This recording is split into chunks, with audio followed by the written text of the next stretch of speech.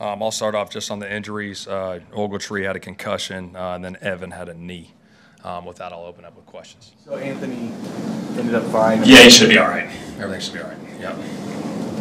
What were your takeaways from Anthony's performance? I thought he played solid. I did. I'll take fault for that interception right there, 2nd and 10 or whatever, and it was a cover 2 deal, and we didn't have a great route called there, and got to be better there. But I thought he managed the game well. Thought he did some really good things. Really encouraged with his progress and what he did. Is this what we should expect most of the year? I mean, just trying to up and down, figure it out here with these guys? Ideally, that's not what you want to do is up and down. You want to keep progressing forward. So we got to learn from our mistakes today and get better. What's the line of trying to be aggressive but also acknowledging you got a rookie quarterback, he hasn't seen a lot? I mean, is there some of that going on in your head?